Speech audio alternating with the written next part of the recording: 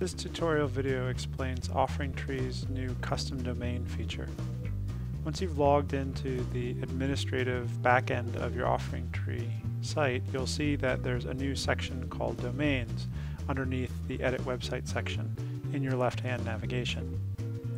When you click on Domains, you'll now see this box that pops up that allows you to search for the availability of a custom domain name.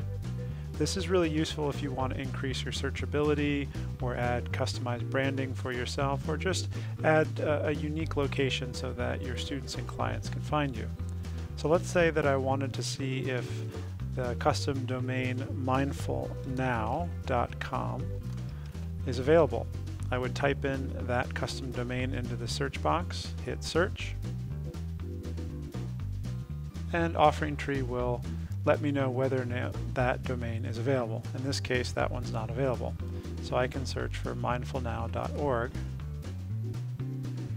And in this case, it shows that mindfulnow.org is available.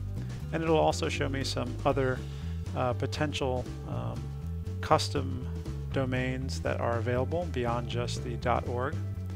So let's say that I wanted to purchase mindfulnow.org, and I wanted this to become my custom domain for my OfferingTree website. So I'd go ahead and hit the purchase for $15. The purchase for $15 is actually the initial provisioning fee that's required. This is the cost of actually being able to register this custom domain, and it's a one-time fee that you'll incur the first time that you purchase this custom domain.